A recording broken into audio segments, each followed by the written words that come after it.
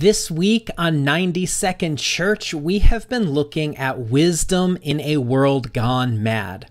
We've been trying to read in the Bible about those things that we can depend on and be certain of as we look around at a world that is in total chaos. So we've been reading through the book of Proverbs, and today I'm in chapter 9, and I'm going to read one verse of chapter 9, and that is verse 7. It goes like this: "Whoever corrects a mocker invites insults. Whoever rebukes the wicked incurs abuse." So, what is a mocker? A mocker is somebody who is proud and arrogant. They are full of themselves and they are sure of the fact that they are right. They stand on a pedestal and they look down at others, daring them to try to knock them off their high position.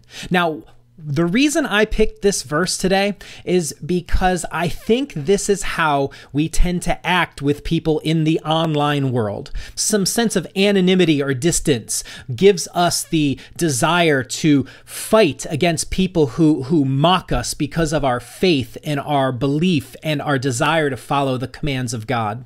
And this proverb says, don't do it. It is wasted breath. And in fact, God does not need defending. The reverse is in fact true. Jesus is our shield in the faith. When people insult us and mock us because of who we are in Christ, they're really rejecting God, not us. So keep that in mind when you're looking to post comments or replies to people.